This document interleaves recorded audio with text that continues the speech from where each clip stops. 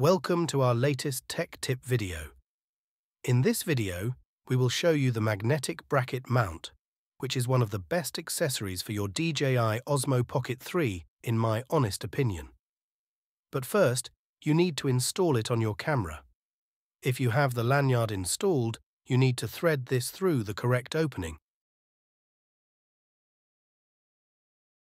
After that, you can secure the mount around the bottom section of the DJI OSMO Pocket 3. For access to the clamp, which secures the mount to the camera, you need to release the base by switching the button to the side, so you can rotate it open. Now, you can clamp the mount tight into place before you start using the DJI OSMO Pocket 3.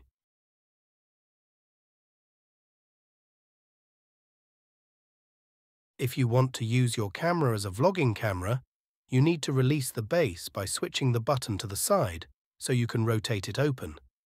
Now, you can set the camera on a flat surface and start vlogging.